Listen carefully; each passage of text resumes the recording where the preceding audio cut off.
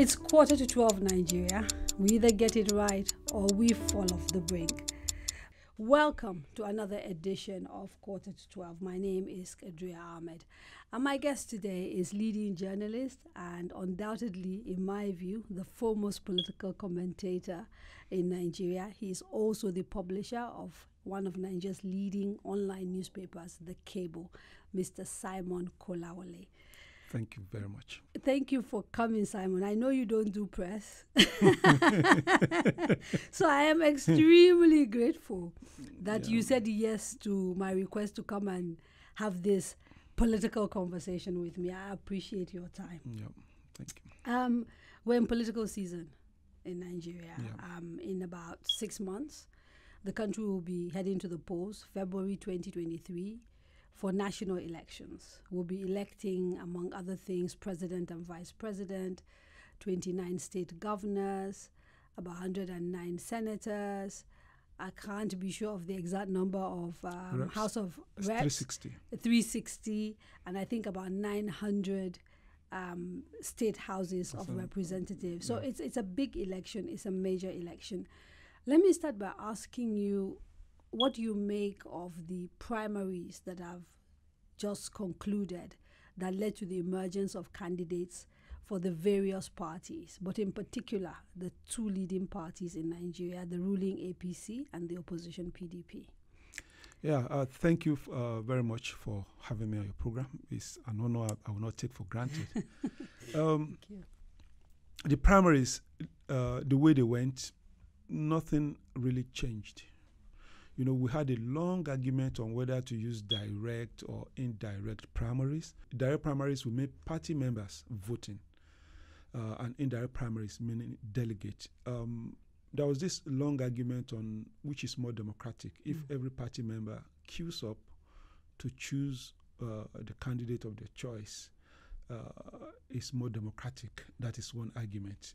And people say, no, democracy, representation is also part of democracy. So if you are entrusting a delegate to do the voting on your behalf, it's easier to manage. It's, as long as the delegate has your mandate. But isn't really this an argument we saw politicians who were sort of interested in elective office themselves or endorsing people for elective office? That's what they were pushing. Yeah, the politicians, basically, when they are fighting for their own interests, they will never say, I'm fighting for my interest. They are fighting for the interests of democracy, good governance, and all that. So it was really a battle between the lawmakers, the federal lawmakers, and the state governors. They believe that if it was a direct primary, they will have more say. They can go directly to party members and get their ticket back. They believe that if it was indirect, the governors could manipulate the election of delegates. And in many ways, that has happened, hasn't it? That's exactly what I understand that in the Senate, for example, we've seen a lot of people lose their seats. More than half of them not getting their tickets back. So that was exactly what they wanted to fight. But in the process, they also did themselves in. When they said only elected delegates. It was later they realized that they themselves couldn't vote. Before, there is what you call statutory delegates. Everyone elected on the platform of the party was automatically a delegate. Right. Now, with the law they passed, this Electoral Act blindsided many people, including the APC that wanted to do consensus candidates, only to discover that in the law, everybody must agree, every contestant must agree to a consensus, not just agree, must put it in writing. And so you couldn't do a majority sort of consensus. So if out of 10 people, only 9 said yes. Yes, if one says no. You had to still go to the polls. I'm sure Ahmad Lawan, the Senate president, is beating himself that how did this law pass under my nose and I didn't say it? He probably would have been the consensus candidate. Because the way consensus was done before was they would just hold a meeting, they'll come out and address the press, we have picked the consensus candidate. Which they kind of did, didn't they? That was what they were trying to do. Right. But they said, one of the candidates said, well, if I'm going to be the consensus, I will agree to the consensus arrangement. Okay. Now, because this conversation isn't going to be heard by only Nigerians, I want us to be sort of a little bit sort of more detailed when we Okay. sort of speak about people, Okay, so that they can. they understand what we're Yeah. talking about, because we're almost talking like insiders now. Yeah, that but I kind said of the get Senate president. Yes, I know. So I wanted to just sort of take you back to this issue of direct and indirect primaries. Yeah. In the middle of all of this conversation, I'm not too sure that the regular Nigerian got a look in. I mean, representatives will argue that they were fighting for a regular Nigerian. Yeah. But in reality, based on your sort of experience of covering politics and Yeah. looking at the way politics work, what system do you think would have best served Nigerian democracy and the regular man on the street? Yeah. I will tell you something. The problem is not the system. It is those who operate the system. There is no system you adopt that is not subject to manipulation and fraud. If you say, let us do direct primaries, every party member, somebody holds the register, the party register. And we've seen what they've done with it before, where they sort you of just get down tamper your name is not there. Now, we did direct primary in 1992 presidential election, over all the elections. Initially, before Babangida cancelled the Babangida government cancelled the people. In fact, in those days, we were doing open ballot system. You will queue behind a poster of your candidate. Person, yes. And they were giving bread, loaves of bread, sliced with neat notes, 50 naira then. We call it wazobia.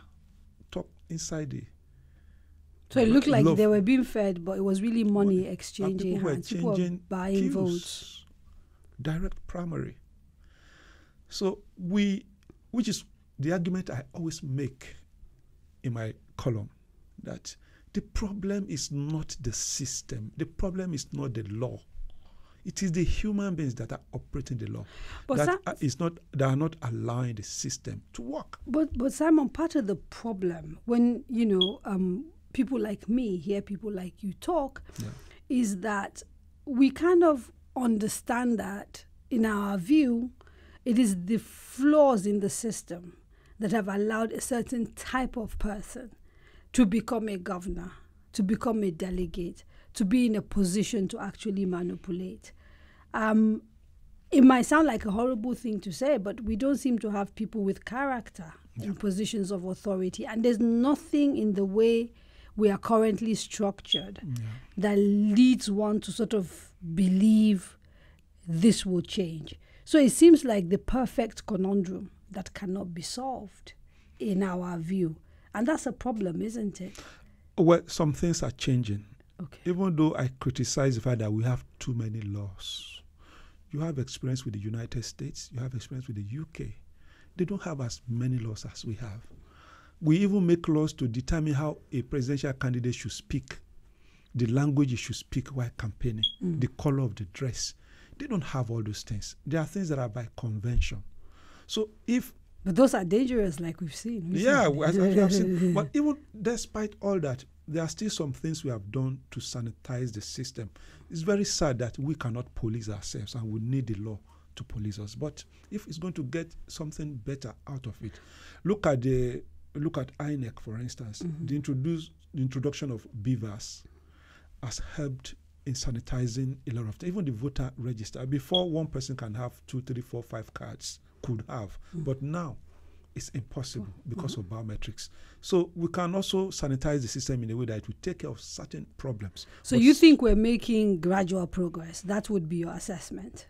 In several aspects, yes, but in other aspects, we are not making much. Okay, progress. So which are those aspects that worry you? Okay, for instance, I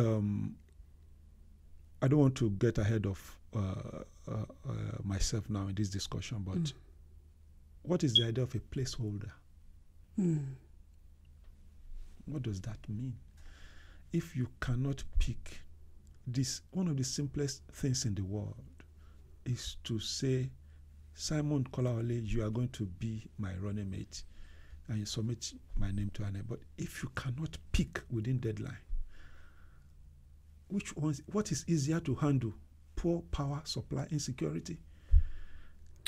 So let's running mate. Let's dive into that conversation, and I want us to take the parties one by one. APC, PDP, Labour, the new party by Kwankwaso. And there are about 18 parties. We can't take them one by one. Well, the leading parties. The leading parties. What I consider the leading parties. So if you look at the APC, which is the ruling party, has not come out to openly say that the man whose name they submitted to INEC as their VP is a placeholder. But that is sort of the knowledge out there that they're biding their time. He's an unknown. He's, as far as I know, is a brother to a sitting governor.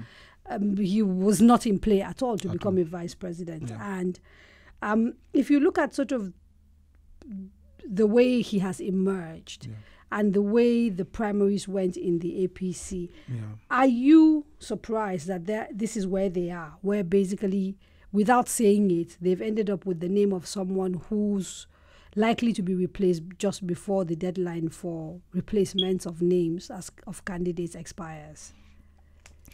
I would say I'm surprised. Okay.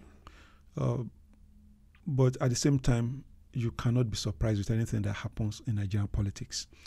I think the problem they are having is the way the candidate, Asiwaju Bola Ahmed Tinubu, picked the ticket with the support of the northern governors, most of the northern governors. So now a lot of people are hot in the party. We have different power blocks. So how do you now make sure that whoever you pick will be acceptable to everyone? The governors form the largest bloc in the party. They will want one governor to be on the ticket. Are the governors representing, and I'm not taking us away from this conversation, we'll come back to it, but are Nigerian governors representing a stumbling block to real democracy in this country? Because there's a part of me that thinks that they've become a bit too powerful.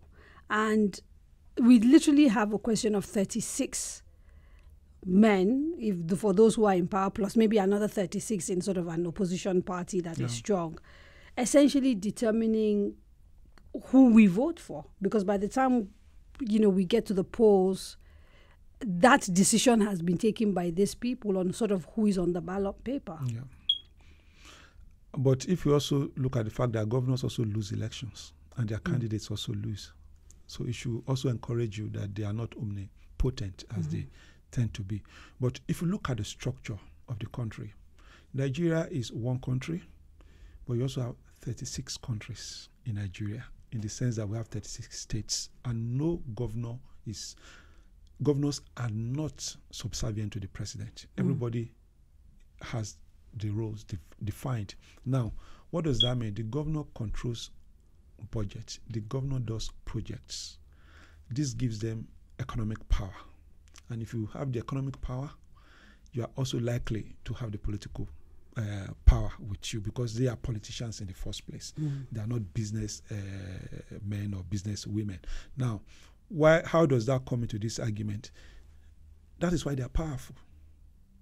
That is why they are powerful. They control the economy of a state, they control the funds, and therefore they control the structure. When we say political machinery, what are we saying essentially? Is the people you have all over the place, and these things are oiled. By money. By money. This one gets contract to clean the gutter, to do this drainage, to supply books. That is what they mean when they say political structure. So these are the people, the same man. My grandfather was a contractor in the Second Republic. He was getting contracts to build the fence to the market, do the culverts there. And they were holding meetings, UPN meetings in his house. And when it's time to mobilize, to go to the polls. Every meeting, somebody was going to eat. It was money. You are going to give people transport money to come for the meeting. You are going to give them transport money to go back. That is what is called structure. So when the election time comes, it's, so who are we voting for? Are we going to vote for Adamu Ata, or vote for Olawoyin? Or are we, that is how. So that is what empowers the governors, because they have the means. Nobody can become president of this country if you don't have the support of those who control the votes. So, now that we've sort of established they are indeed omnipotent, you said they are not, but I think they are, right? To get back to the issue of the conundrum facing the APC, I mean, I know you sort of explained it in terms of the internal politics and the blocks and having to sort of trying to pacify people who may be lost out in the primaries. Yeah. But there are those who believe part of the issue is also that of winning elections. Yeah. And that for the ruling party, there is a general sense that if you do not have a northern Muslim on that ticket, you're likely to lose elections. And yet their leading candidate is also a Muslim. And for many Nigerians, including myself, who believe that this country is now too fractured for a Muslim ticket, we see a difficulty and assume that that is that difficulty that is stopping them from actually coming through and saying who the main candidate is going to be for the VP slot. I can assure you that it's not a problem for Tinubu. And politicians. It's not a problem. He's going to pick a Muslim, and a Muslim from the Connaught. I can assure you. So you think that's not what is holding them up? That's not what is holding him. If you want to win election, you are looking at who can help me win this election. It's not a notion of Muslim. All this Muslim, Christian thing. It's not even now when they say Nigeria is fractured.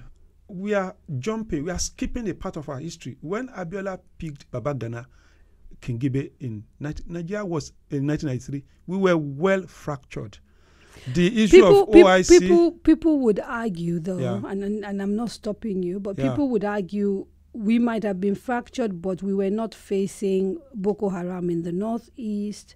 We did not have an armed insurgency in the southeast. We do not have, the so-called herdsmen running rampage across the northwest and the north central. In other words, we might have had issues, but a lot of them were sort of internal, and we don't sort of have existential threats, which mean that now more than ever, unity matters because of the sort of problems and conflicts we are facing. Again, I do not agree. Boko Haram is not a Christian versus Muslim issue. In 1992-93, it was Christian versus Muslims. I remember Sheikh Abubakar Gumi, the father of, he granted an interview to Quality magazine in 1987, if I'm not mistaken, and said, look, the 1990 elections at that time, it was supposed to be 1990 before the military government moved it to 1992 and later to 1993. He said, it's not going to be between North and South. It's going to be between Christian and Muslim. Because that was when the crisis of the Nigeria's membership of OIC was at its peak. The chairman of Christian Association of Nigeria then was Olubunmi Okoye, and regularly they were scrutinizing every appointment of the government, every move made by the Babangida administration, that is an attempt to Islamize Nigeria. The building, the national... It's crazy, that phrase is still part of our national lingua for a little while. National Assembly, the Senate, the National Assembly, they said the dome looked like a mosque, and this is part of the conditionalities of OIC for Nigeria to be a member. They said the bus stops in Abuja were built like mosques. You understand? Christians and Muslims were fighting. There was a Zangon Kataf riot when Lekwot was sentenced to death, along with, I think, 9 others. I can't remember the number. Zamani. Yeah, Zamani Lekwot was sentenced to death. It was a major issue then. And people were saying, Babangida did not want to hand over. That's why they sentenced these people to death. So your conclusion, therefore, in Bauchi. Your conclusion, therefore, is what exactly? My conclusion is that the religious problem did not start today. But because of time, we have forgotten that we were also on the edge when Abiola picked Babagana Kingibe in 1993. Khan came up with a list of northern Christians that he was supposed to choose from. They came up with Professor Shaya Audu,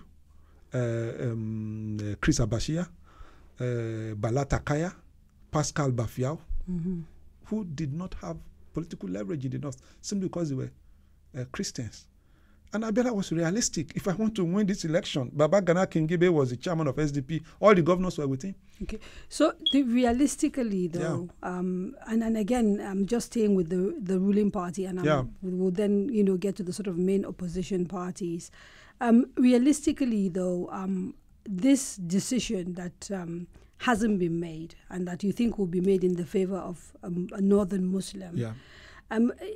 You think it will not have any bearing on the fortune of the party in the general elections, or you think it will have a bearing? Let me put it this way. There are people that will never vote for APC, even if Tinubu were a Christian. Right. In 2013, 2014, 2015, when APC was formed, Yeah. PDP said it was an Islamic party. I remember Chief Olisametu, the PDP spokesman, said it was Janjaweed, used the word Janjaweed, talking about the Sudanese militia group. So there are people that will never vote APC, even if they have a Christian ticket. And I think the man is calculating his risks. For instance, as they tend to do, right? Yeah. The northern Christian is not likely to vote APC. No matter what happens. Yeah. So you think even if we'd ended up with a pastor, Yemi Oshibajo, the current vice president, it won't be worse. A lot has been circulated about Oshibajo, about how he made the appointments he made and all those things, and how he was trying to Christianize Nigeria. So he was not going to sell in the north, as far as I'm concerned.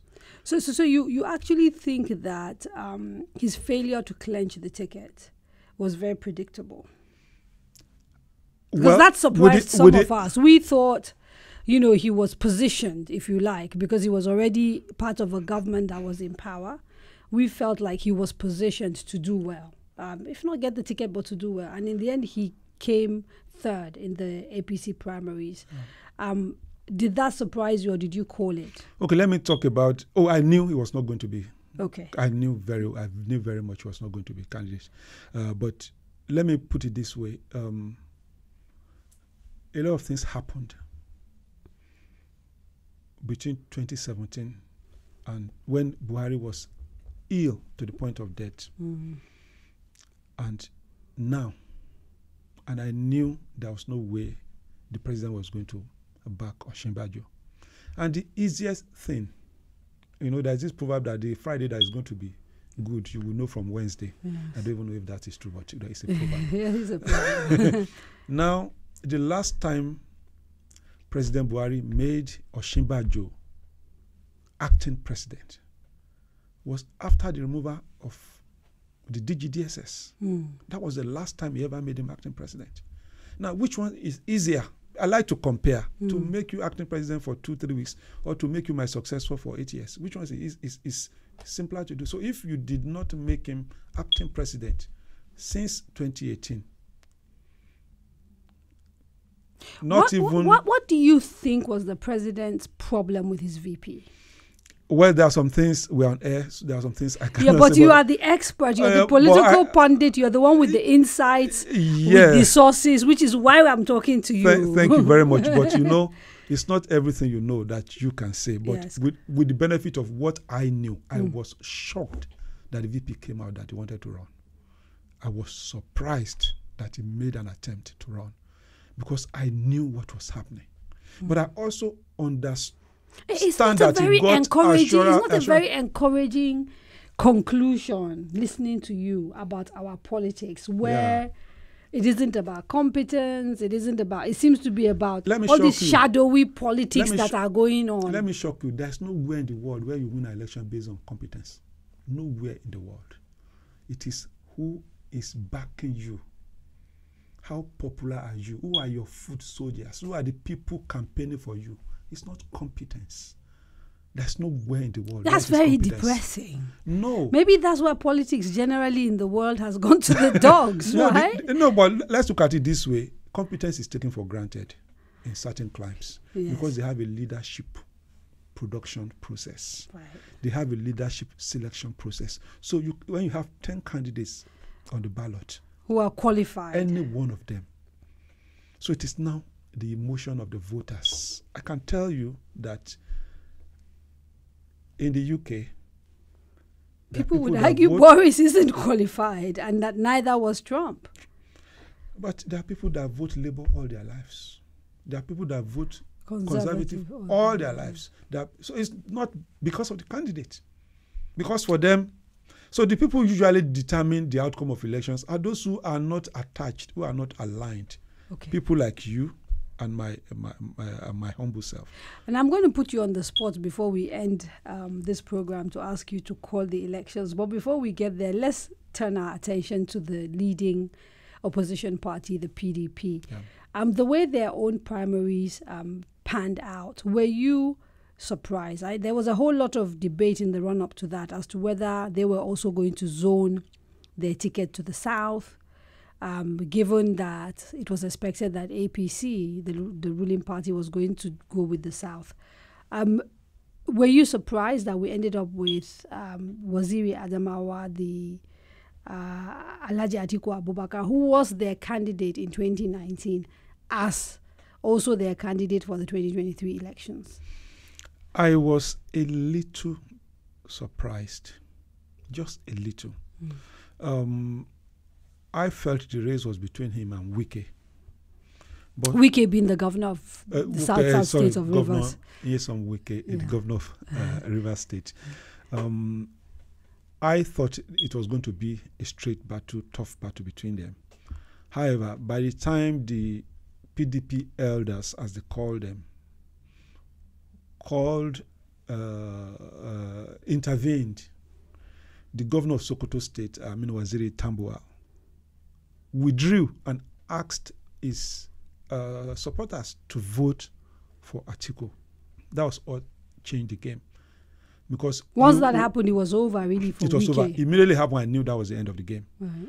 So that's why I would say I was a little surprised. I still thought that Atiku was the leading candidate, and it would have been an upset if Wike had defeated him. Let's talk a little bit about the role that Aminu Tambuwal played in those primaries. And again, I keep asking the question of whether you were surprised. The reason I ask that is that prior to that declaration at the venue of these primaries, everybody thought of him as Wike's person. A few months before then, Wike had actually gone to Sokoto State, donated 500 million, to the state to help them with some of the issues that they were facing as a result of rising conflict. So there is a way in which people now talk about Aminu Tambuwal, the governor of Sokoto State, as a betrayer. Is that like a general feeling among the sort of political class within his party, or is this just us from outside hearing this noise? Well, certainly Wike will see him as a betrayer. Why? It was Wike that sponsored him in 2019 against Atiku, putting everything, and Atiku defeated him. So now that Wike wanted to run, now that the mood of the country is that this thing should go to the south in the interest of national peace and stability. You can be talking competence, you can be talking merit, whatever you want to talk, but you are dealing with human beings, and we all have emotions. Nobody says you can't zone and still have competence. Right? That's the way we argue in Nigeria is like the moment you zone, there's no longer competence. Right. Which is why I made the point that they can have 10 candidates on the ballot. Anywhere, anyone they vote is qualified to be president. Now, it was the general feeling in Wike's camp was that this guy betrayed them by not just withdrawing, but asking that the delegates should vote for Atiku. Right. But not just that. There was also the sectional issue with it, the ethnic issue. That so northerners in PDP, the northern leaders or elders, played an ethnic card to get Tambuwal to withdraw for Atiku rather than Wike. Now, the PDP elders, I think, I don't know, I didn't discuss with any of them, they were just weighing the two that, look, who has a better chance of reclaiming power from APC? The decision to go with Atiku did present a serious conundrum to the ruling party, didn't it? In many ways. Yes, because I knew initially they wanted the ticket to come to the south. That's APC. But when Atiku emerged, it became a problem for them. Why? The configuration of Nigeria. Atiku is Fulani, Atiku is Muslim. He's more northern than, I mean, he carries more weight than someone who's a vice president. So the best APC could present by coming to the south is to present a vice president that is Muslim from the north. Now, if a northern voter that wants to vote on sentiments, if he has to pick between a Muslim candidate and a northern Muslim candidate and a northern Muslim vice president, I mean, it's a rational choice. I would rather go for keeping the power in the north. So that was the problem that APC had. Immediately, Atiku was voted as a candidate. And I think that was what led to there are some rumors I couldn't confirm that even the victory of Atiku was also orchestrated so that APC could go north as well. Right. But I couldn't confirm. Well, even if it was, it didn't work clearly because, the APC has presented a southern candidate because now. of Tinubu. Yes. If it was not a Tinubu that was on the ticket, the ticket would not have come to the south. So let's focus a little bit more now on the PDP because Wike lost that battle to get the ticket of the PDP. Yeah. The expectation was he may then show up as a VP. And then again, now that didn't happen. Instead, we ended up with a VP candidate who is the governor of Delta State, Governor Okowa. Yeah. How significant is that decision, in your view, when it comes to sort of the unity of the party? Because already now there's grumbling going on from his supporters who are not happy at all. And there's speculation that there will be spoilers for the PDP. What have you heard, and what is it looking likely to be? Yes, from what I've gathered so far, Wike is very bitter, not just about the VP ticket, which may be the trigger, which may be the immediate cause. He's very bitter with the way the primary went, that they played an ethnic card to edge him out. He was very bitter. And that those who played this ethnic card, that APC, they cannot even deliver their states to PDP. That it is APC that is ruling in their states. That so they call themselves elders. How come your state is ruled by APC? Or your states are ruled by APC? That is one. He was very bitter with that. Now, are we allowed to know who these elders are? You know them. You know them. Are they like the board of trustees of the party? No, they are generals. They are retired generals. I see. Yeah. Right. Okay. So they were the ones behind the scenes. Right. That's minus General Abdulsalami Abubakar. He doesn't engage in partisan right. politics. Yeah, right. I have to make that one clear because it's very easy to. So many of the retired generals, but even their states are under the control of APC. So the Wike argument is: if you are so strong and you now want to determine who will pick the ticket or who will be VP, why didn't you deliver your state? Right. When PDP, these same people, this same article left PDP in 2014. Went to APC, destroyed PDP. PDP lost power. And now it is time to come back to you. And some of us stayed behind to keep this party going. And now it is time for the food is ready again. You come back and they say you are the one that can win election. You are the one that is president, that looks presidential. So the UK people are very, very bitter. That not just the VP ticket, but even the way and manner. Okay, National Working Committee. But surely the VP could have been used, the VP ticket, there was a possibility of using it to pacify and build. But the elders say, look, this guy must not move near Aso Rock. That VP is just one heartbeat away from president. What is the problem with Wike as far as these elders are concerned? Presidential. What does that mean? The way he talks, the way that he's unstable, Maybe those are genuine fears.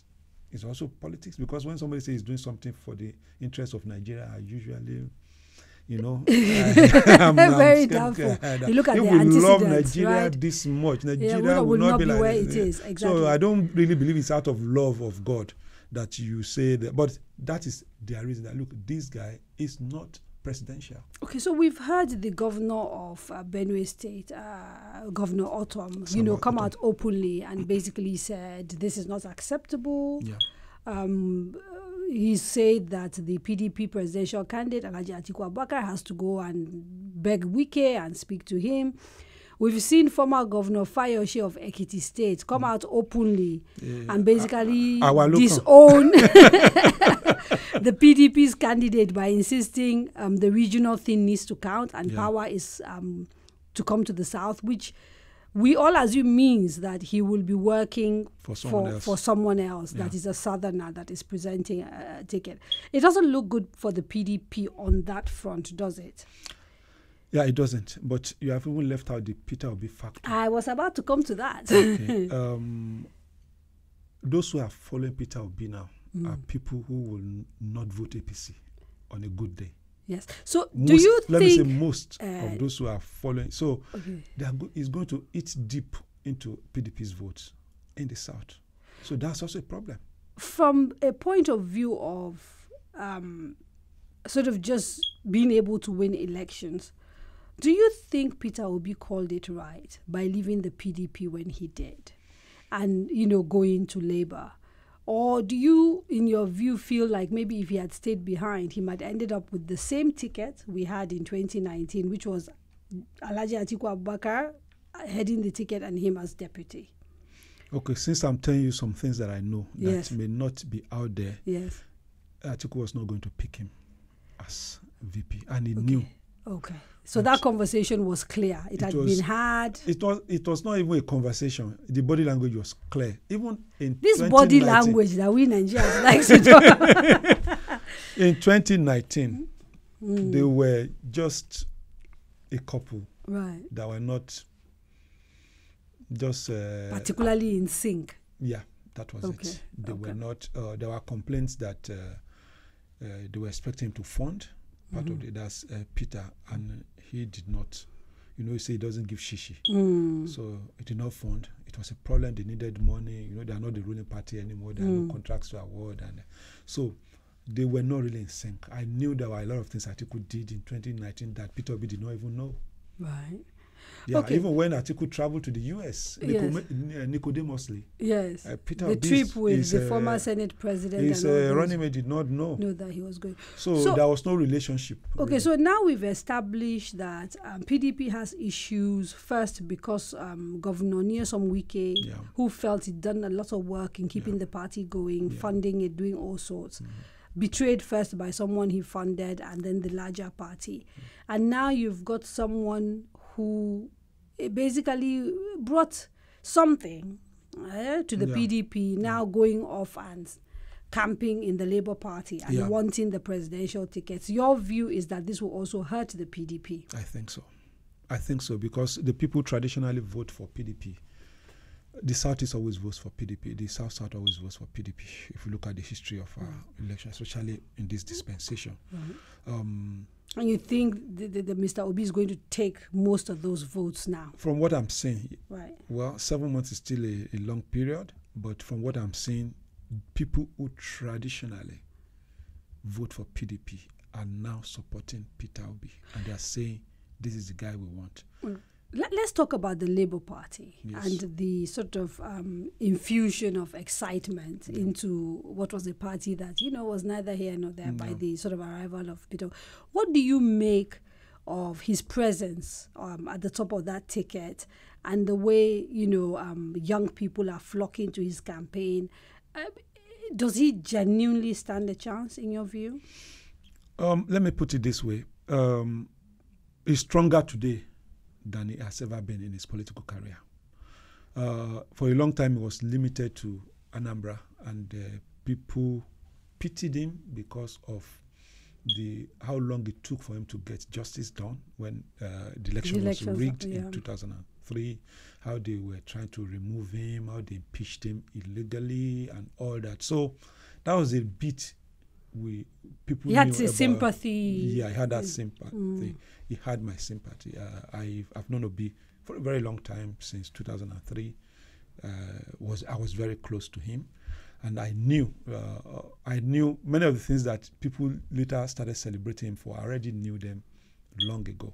Now he had an appearance on the platform and said some of these things, And people fell in love with him. It catapulted him to the national consciousness. That really helped him. And yes. I know a lot of videos from the event went viral. And it helped him. And I believe it played a role in his becoming running mate to Atiku. I believe that in particular because there were stronger politicians in the Southeast, including Ekuremadu. They were not happy when he picked Peter Obi because Peter Obi coordinated Jonathan's campaign in the Southeast in 2015. Right. And the votes were not even up to what Jonathan got in 2011. So they didn't think he had the political capital. They didn't have that. Election in Nigeria, you have to spend money. Don't let us deceive ourselves. Even in the US, you spend money. And I'm talking of legit money. I'm not even talking of bribe. You understand? So even doing posters, doing moving from one place to the other, right? Money. So it was not really the candidate to pick from there, but the moral capital was bringing in. This guy doesn't spend money anyhow. This guy is focused. It helped. Now, in 2023, the Southeast said this thing should come to us. Northern Middle Belt leaders, South, this should come to us. Neither PDP nor APC yielded their ticket to. Let's spend a bit of time on that because I think it's an important conversation. Yeah. Why do you think that mainstream parties in Nigeria have found it really difficult to present a candidate for the top job in the last sort of few years, let's say since the return to democracy? Is it, in your view, that issue of marginalization, which, politicians from the Southeast shout, or is it a little bit more complex and more nuanced? Yeah, it's a very difficult discussion to have when issues revolve around ethnic, especially the Southeast. It's a very sensitive issue that I always try to avoid because you cannot win. There's nothing you say that you can win. You'll be branded an Igbo hater. You'll be all sorts. If you write 10 articles, 9 praising Igbo people, 1 is not in favor, you are cancelled automatically. So it's a very difficult thing for me to do. But I will tell you something. We went to war in 1966, 67, avoidable war. It ended in 1970. By 1975, 76, an Igbo man was the military governor of Lagos, Ebitu Ukiwe. He fought in the Biafran army. By 1978, another Igbo man, Ndubuisi Kanu, was governor of Lagos. Lagos was the most important state in Nigeria then. Federal capital, economic Some would capital. argue still remains the most important because of his commercial, capital, By 1979, the vice president, Dr. Alex Ekweme, was an Igbo man. Number 2 man, he was pro-Biafra. The number 4 man, the speaker, Emel Zoke, was an Igbo man. A country that just came out of less than 10 years after the war, Igbo occupied strategic position in government.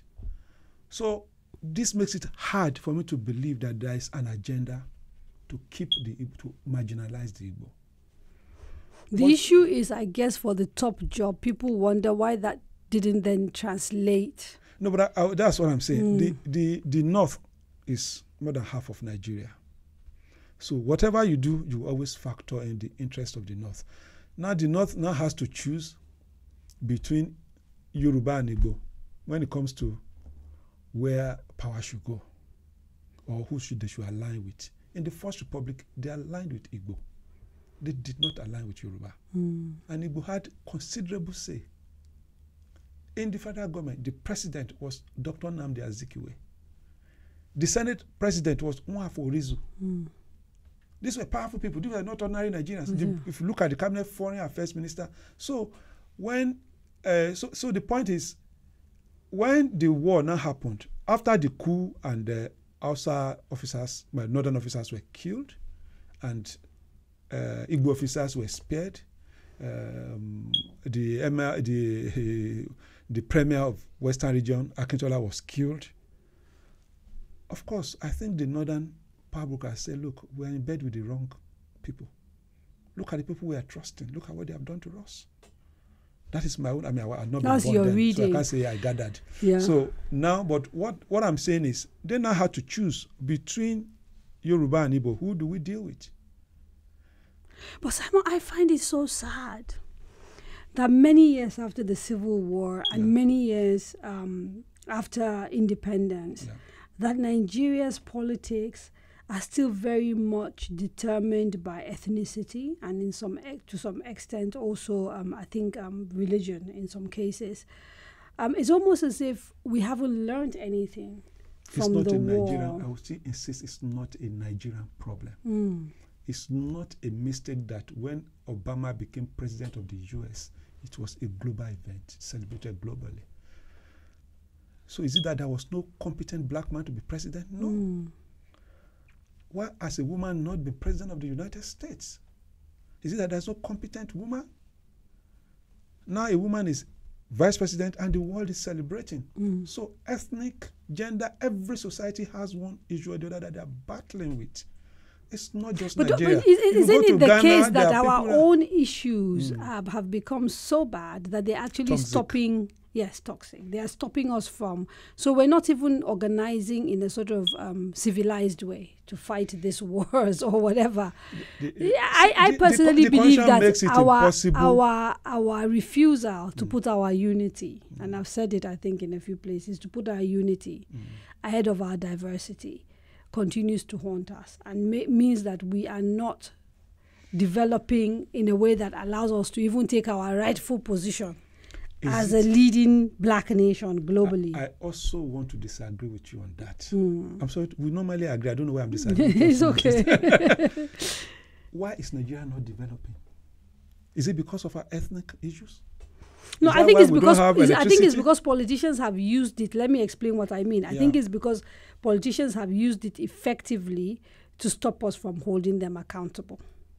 But even at state level, where it is the same ethnic group, the same language. It never is, though. It never is. If you look at your state. Yeah, no, we are even multi-ethnic. Exactly, that's but what there I are mean. states that are, okay, let me use Ekiti State. All of them are Ekitis. Right. So why are they not developing? They're doing better than many. Because of that. That's not it. You see, there are ethnic issues. I don't run away from them. I'm very realistic. There are religious issues. But is that why we are not developing? No. It is because we have the wrong people calling the shots, and it has nothing to do with the ethnic group. So whether you bring Hausa as president, Igbo as president, Yoruba as president, we are battling the same issues. The quality of the people. The quality of leadership, because people, number one, some of them don't even have the competence. Now, those who have the competence, some of them are not patriotic. So they are thinking of, how do I take care of myself? Use my cleverness to make money. One of the most developed, the most advanced states in Nigeria today is Lagos. It is not one ethnic group. You see, some situations and circumstances at times also cause problems. If the South-South did not emerge, the Niger Delta did not emerge as a political force under Obasanjo, we will have got the presidency. By the time they were picking Aradua as the President Aradua then, as the candidate of PDP, the running mate will have come from the southeast automatically. That is the way. But the breakup of that particular region into two. No, the Nigerians, they were agitating for resource control. So they wanted to pacify them. Yeah. And they now brought in Goodluck Jonathan. And what that meant was that it took their turn. Yes, I know. So I'm saying is they used to be like seen as sort of one grouping. Okay. So automatically an Igbo will have been VP in 2007. And I can assure you that when that thing happened to Yaradua, and woman will have become president of this country. Okay, so let's then go back to the issue of the Labour Party and their candidate, Mr. Peter Obi. Do you think he represents a realistic opportunity for an Igbo man to finally take the top job in 2023, given the sort of analysis we've done so far of what's going on with a major opposition party that appears to be in disarray, a ruling party that is going to present a Muslim ticket, and which, you know, people would argue may not have much of a track record to contest on. And I think we'll come back to that as well. What do you think? Yeah, I will put it this way. This is the strongest chance for an Igbo man to be president so far. Because it's really gathering support across the southern part of Nigeria. I think if he gets a very good running mate from the north, and when I mean good, I'm not talking of the character now, somebody who can win votes. Right. And not, I think it will increase his chances. But there are other factors at play. Okay, before we go into other factors, let's talk about who that potential running mate could be, because there's been conversation regarding Dr. Rabiu Kwankwaso, the presidential candidate of the NNPP, which is a fairly sort of new party in the sort of political space. But because Mr. Kwankwaso himself is sort of an old-time politician, if you like, has been a governor in Kano State twice, Minister of Defense, and I think has run, sort of like a underground movement that has sort of kept him in the public eye when it comes to the North, right? He's relatively popular, I think. There are people who are talking about he has a movement and has had for a while. I mean, I the first time I started taking him seriously, I was in the Mambila Hills many years ago. I spent 8 hours on a bike visiting some of these ranches where killings are taking place. And in some of those homes, they had his pictures because he'd been sort of reaching out through their troubles and all it's that. A red cap. Yes. So, how do you see that alliance? Is it realistic? And could it make a difference to the sort of political calculations that are going on right now with the major political parties? We'll have to talk theoretically on that, because at this stage, they can have an alliance, yes, but I don't know what laws govern this alliance, because you are a registered member of a party, and you have picked the ticket of one. No, I don't think a merger is possible. I think technically you can't do a merger. So that means he will resign. It will be one of them leaving his ticket to join the other on the other ticket, if it were to happen. Okay. Or, I mean, that's the only way I can think of it. That's the only. So that means he will resign from NPP, resign his presidential, from being a presidential candidate. And tell all his people we are now going to do Labour. Then he will now be the candidate, or he will nominate someone. I don't see RMK doing that, becoming running mate to Peter Obi. There's hierarchy in politics, and many of them take it seriously. He was a member of the House of Reps in 1992. He was a deputy speaker in 1992. He was governor twice, like you said, Minister of Defense. He wants to be president. He was a presidential aspirant in 2015. He was a presidential aspirant in 2019. I don't see him stepping down to say, I want to be running mate to somebody who has only been a governor of a state. And you don't see Peter joining him on his ticket? The Peter profile now is so being big. A running mate would be like a betrayal or anticlimax. So we've seen, you've given us an analysis of what Peter Obi's candidacy is likely to do to the PDP popularity in the south, and the southeast. What is the impact of Kwankwaso on the sort of politics that is going on, both for the PDP but also the APC? He has been a member of both parties. I think it is Atiku that will hurt the APC the more in the north, right, than any other candidate. With due respect, RMK is very popular in Kano.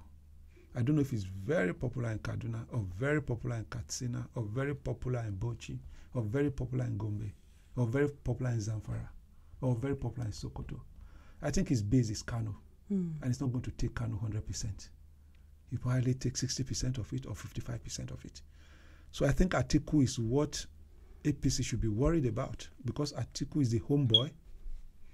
Atiku is an experienced politician He's been at this thing. Next year is his 30th anniversary of wanting to be president of this country. I hope we are going to. That's the way you put it that way. People forget he was a vice president that wanted to become a president, but was thwarted by President Obasanjo. I mean, how significant? And it didn't do badly in 2019, considering that I was running against a man who already had 12 million votes in his breast pocket. Yeah. So the biggest problem for APC in the north is Atiku, not the endorsement that Peter Obi appears to have received from former President Obasanjo. How powerful is that? How significant is it? I think President Obasanjo he has reached a stage now that he should just be playing golf and leading, discussing with the youth. It doesn't have. Obasanjo has never been a political heavyweight. Who are his foot soldiers? He has letters, so yeah. He writes letters. He has that moral authority thing about him. It's just like Soyinka. When they talk, you listen. But how many truths does Obasanjo control? So he can endorse anybody. But I don't know how it translates to vote. The people who vote in my village, they don't say, oh, what has Obasanjo said? Let me go and vote. No. I remember my grandmother, anytime a party was formed, the first thing she's asking, which one is Awolowo's party? Because she was a member of AG. In the print. So anyone they call Awolowo's party, even if you call Sadana's party, I say this is Awolowo's party. That's the one she will vote That's for. What I mean, she was. And I suspect there are a lot of people that are sort of still up very till much today, like that. I keep saying my village because these are the people that vote.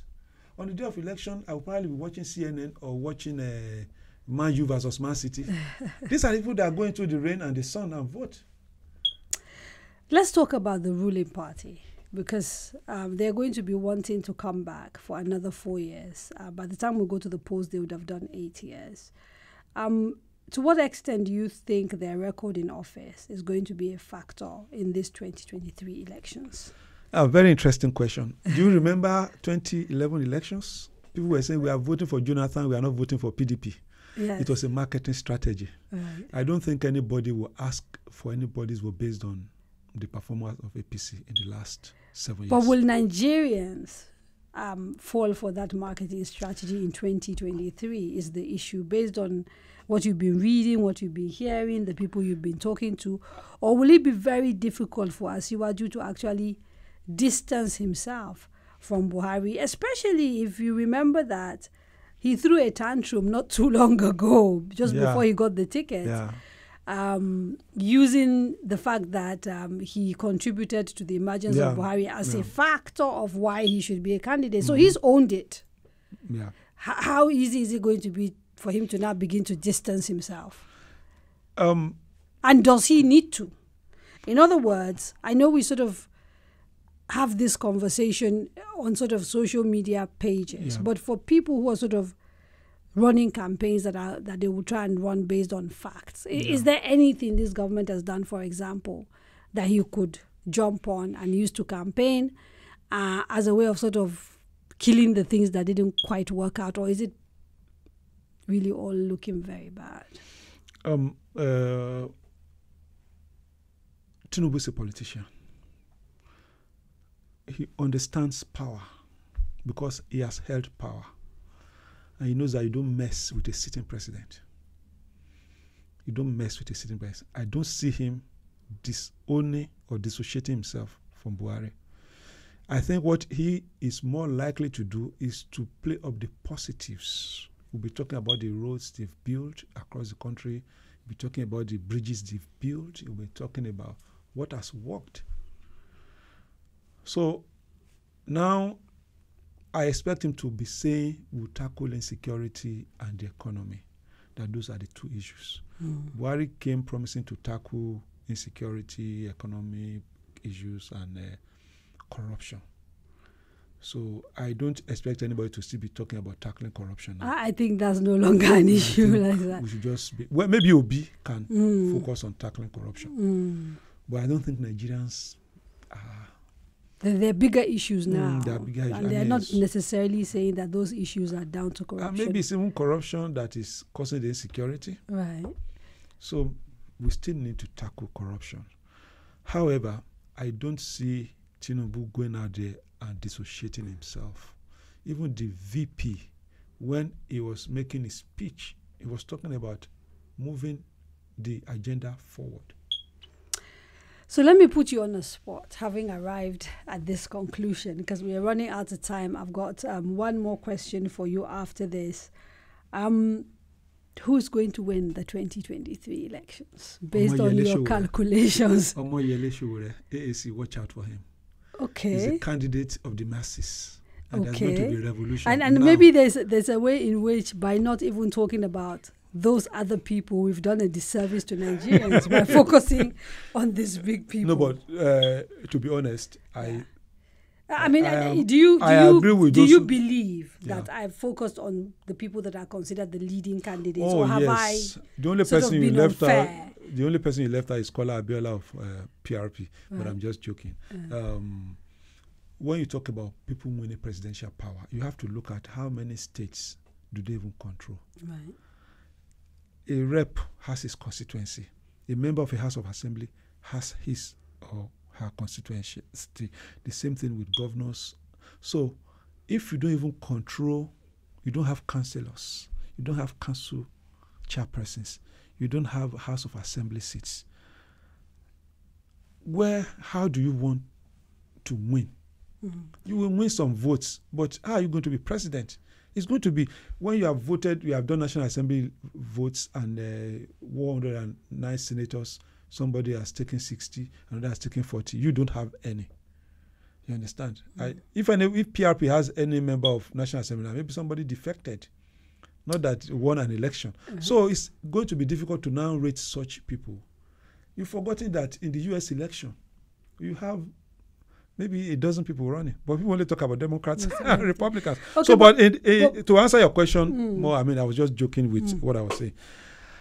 I believe I align with people who say that this election will not produce a winner there first. So you think we may see the first time a runoff for the first time in the history of Nigeria, a runoff election? I think it's possible. Although 7 months, we still don't know what is going to happen in 7 months. But if today, as we discussed today, if we go to possibility, the polls, because the northern votes will be split and southern votes will be split. So having somebody with a could the middle belt be the decider? Middle belt. Well, when I say northern votes too, I include them because I expect Atiku to do very well in the middle belt state. What we call middle belt is Christian North. We are just trying to be politically. But what about Obi in the Christian North? Yeah, I believe the Christian North will support, but they will be torn between him and Atiku as well, right? Because they've always supported Atiku. They voted for Atiku the last time in 2019.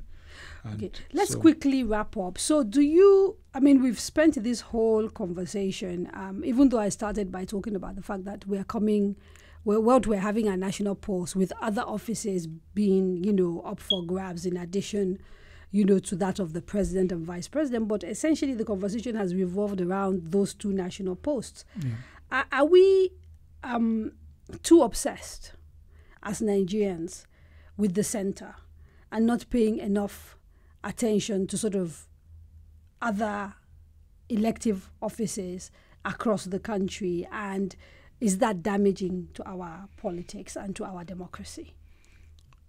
Exactly. We are so obsessed. Including you and I. Yes. Because I don't look at the budget of my state. Everything, even there is more transparency and accountability at the federal level than in our states. The National Assembly, they present a budget, we see it, we now begin to compare, and we now say, they've padded this, they've done this. It happens at state level, but nobody. Have you ever heard of padded budget at state level? Have you ever heard that legislators are doing oversight and collecting bribe at state level? It escapes our attention. All our eyes are on the federal government. To the detriment of our communities. To the detriment of our democracy, to the detriment of our development. How many states have you ever had turn down the budget Will it change? It's not about to change because our focus of accountability is only at the federal level. And that is the problem when people are saying true federalism, true federalism, true federalism. It is part of what is feeding it. And that one too is making it worse because every state is allowed to provide water. Every state is allowed to provide electricity. States are doing power projects. We have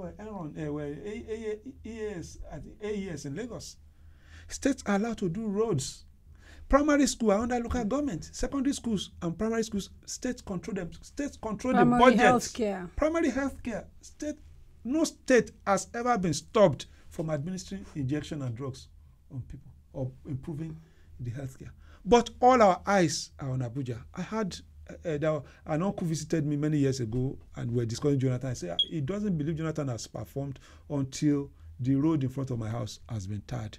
And this man, the street, I said the street is even under local government, it's under federal government.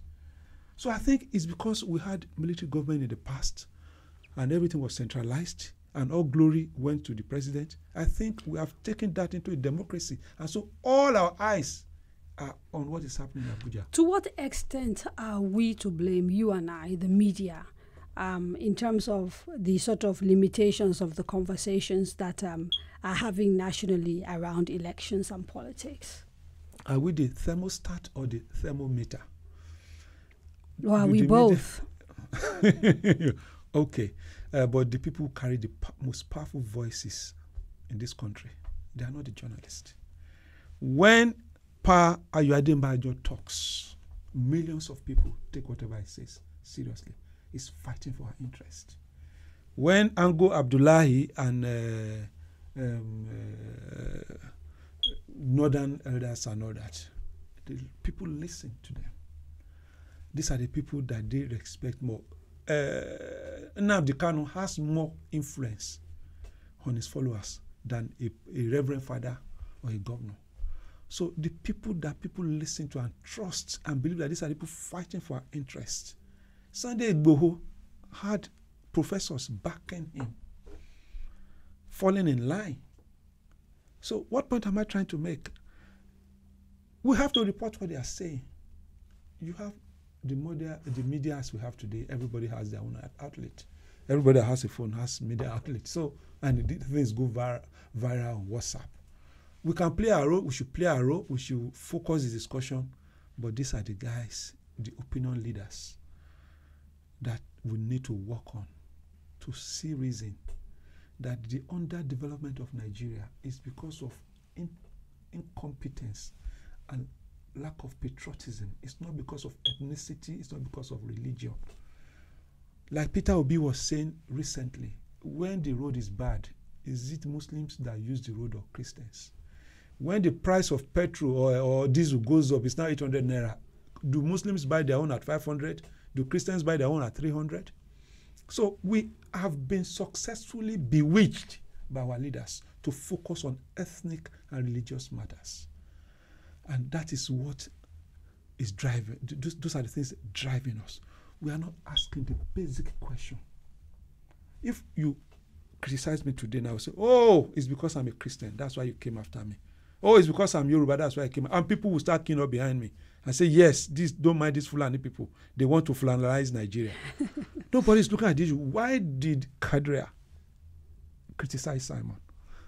Why did she criticize that? Look at it. Why should someone shouldn't have written this? But nobody's going to look at what you're criticizing. Does that come into play in sort of your work? It certainly comes into play in mine, and I'm interested in finding out how you deal with it, because I am either loved or hated, depending on what I'm focusing on at the time I'm doing my work, right? So across party, sometimes across ethnicities, has that tendency of Nigerians to sort of attack your work based on perception influence the way you work, or have you sort of had to sort of become very basically deaf and focus on just doing your stuff regardless? I have an advantage.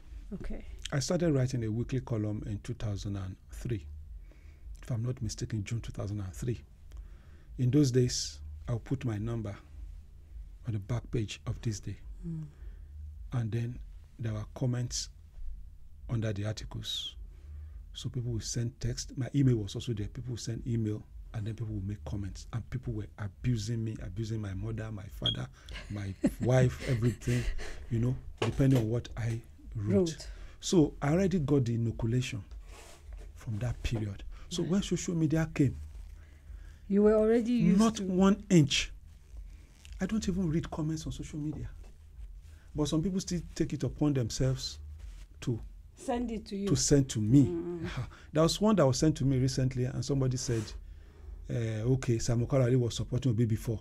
So when they now gave him money, he's now writing all kinds of things against Obi. And the truth is, I've not written anything against Obi. Now, and I'm going to tell you why these things don't bother me. I've not written anything against Obi, but they read something in Cable and assume that I write it. The name of the writer is there. Cable has editors. We have 7 editors who go through and approve. I don't publish stories. Now, if you are not intelligent enough to know that this writer exists, the editors, why should I engage you? Why should I take you seriously? It was really like the NSAS thing.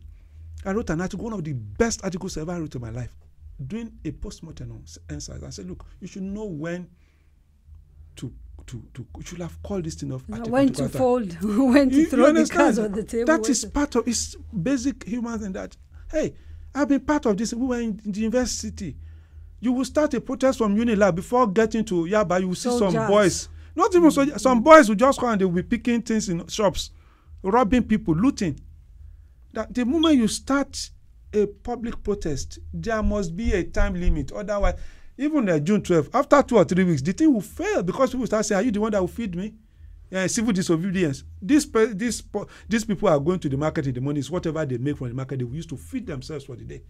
And you're not saying they should sit at home indefinitely. So, and I knew the role I played.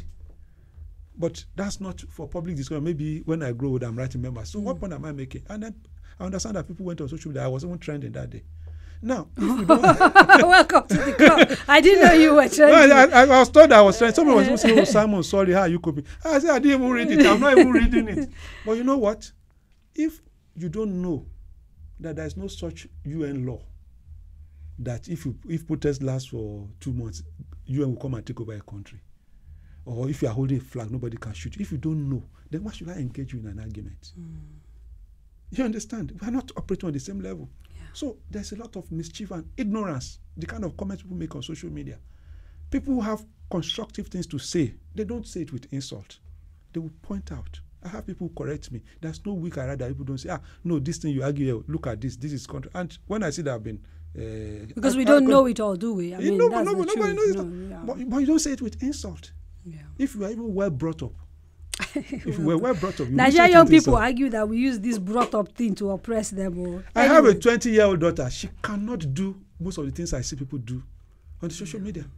She's cultured. Are not even on social media. Actually, she's cultured. So if people think being unruly is what defines them as youth, they're not going to be youth forever. I was once a youth. I was once a teenager. So you are still going to get to a position, and whatever you have sown. There's this story of a young man who was telling the dad one day, they were in the farm. He said, Dad, can I jump over you? The dad looked at him and said, your own child will do that to you. Of course, it's a story. When the child grew up, his own child did not ask him, can I jump over? The child just jumped over him. So I think this is a message for those who think that being unruly, being insultive, being poorly cultured is the way to engage in public debate. It's not. It will not serve anybody. Thank you so much, Mr. Kolawole, for joining me on QT12. And that is it for another episode of QT12. Join me again next month when we will be in conversation with another leading Nigerian, looking at all the issues facing our country. I'm Kadaria Ahmed. Bye-bye.